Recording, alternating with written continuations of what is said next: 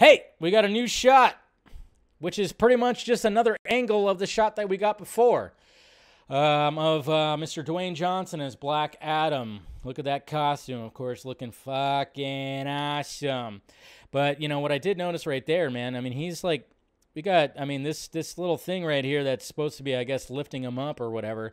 Man, it's like a little bicycle seat, like going nuzzled right up against his fucking crotch right there, right up the gooch. I don't know if that's lifting him up, but it looks kind of uncomfortable. I'm sure he's got a lot of padding right there, though, to help. But, man, that thing is just right up there, isn't it?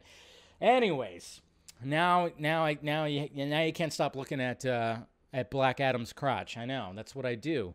I point out these things, guys, so then because you didn't see them at first, now you're seeing them. But no, it's all about how awesome that costume looks and everything like that. And then, yes, I've seen people that are pretty much saying that what they're doing when it comes to reshoots or additional photography is that he is taking on Superman. Now, I don't have any information about that, but I've seen, of course, the scoopers out there, certain people. I think I've even taken some screenshots because I'm wondering, as much as I want that to happen, I'm wondering if that is actually going to happen. I haven't heard anything. I would hope, fingers crossed, but at the same time, I just don't know if that's actually the case that's happening. But then again, wouldn't that be a surprise for like an ending scene or a post-credit scene, mid-credit scene? It would be pretty sweet.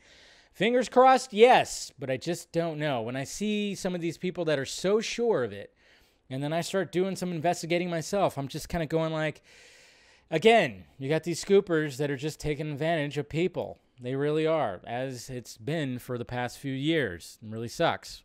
I don't know, but we'll see.